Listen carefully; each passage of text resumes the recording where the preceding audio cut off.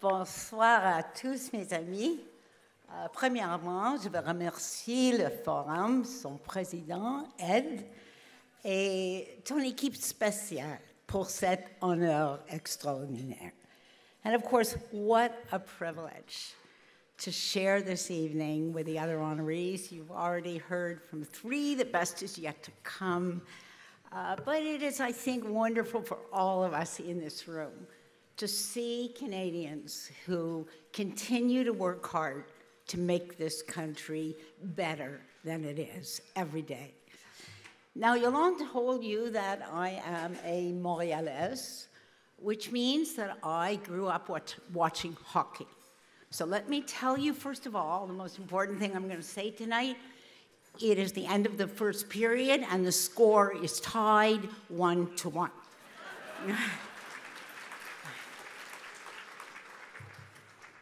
But full disclosure, this is an evening of full disclosure.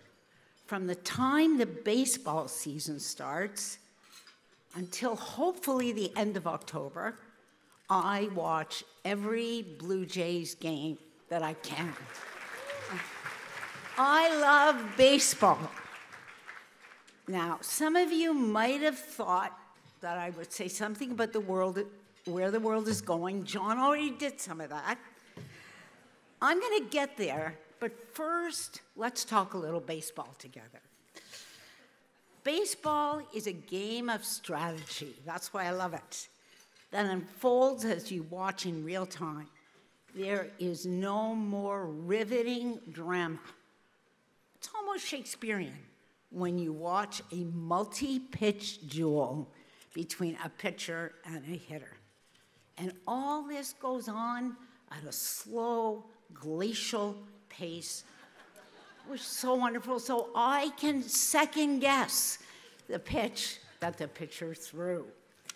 But this season, a revolution happened. The league put the game on the clock. Pitchers can no longer fiddle with their hats and massage the ball and shuffle their feet back and forth and do all the things they do before they actually throw the pitch. The new rules give them just 20 seconds from the time the batter steps in the box. Now, why would I talk about baseball? Because baseball is everything, including an apt metaphor for the world that we live in. Like baseball, the pace of competition between the great powers is accelerating far faster than we ever thought it would. And this competition is focused on state-of-the-art technologies like artificial intelligence, quantum computing, synthetic biology, and I could go on. Not for the first time in history, the systems that will be built on these advanced technologies will determine the outcome of the competition that we're seeing. This is the currency now of who will shape our future world. AIs are already powering the next generation military technology. You've probably seen the autonomous drones that swarm the battlefield in Ukraine. That is just the tip of the iceberg. And yes, as these technologies race ahead, we have to move at speed and scale to build the guardrails and prevent the harms that can come from any new technology so that we can benefit from the good. Now, only great public policy can do that. Oh, and by the way, I forgot to mention one other thing. ChatGPT-4 wrote this speech.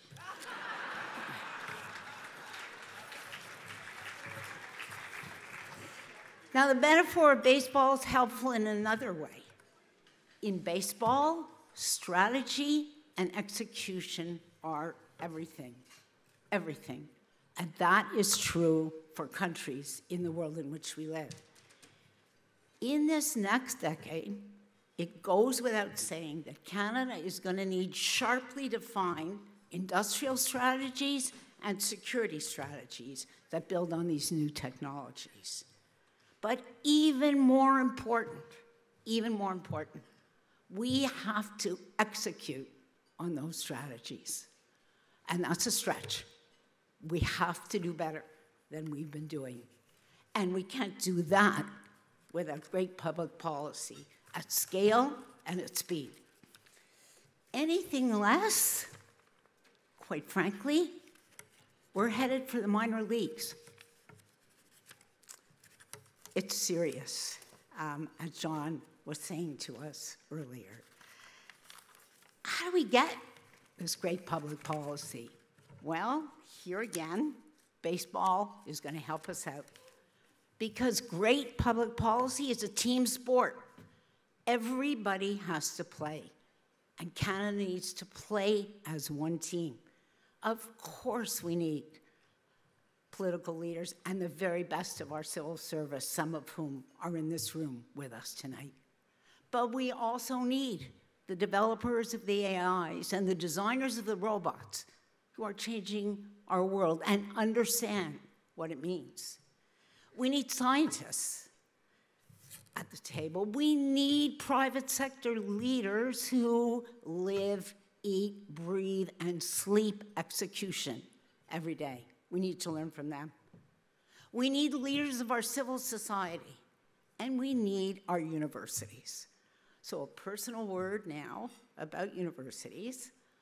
I am receiving this award this evening only because Merrick Burtler, the president of the University of Toronto, like his predecessors, cares deeply about public policy and takes every opportunity to encourage me and my colleagues to do something that's not in our job description, to dig in and dig out the policy relevance of what we're doing and to share it. In many ways, universities are an unsung resource in this country for public policy.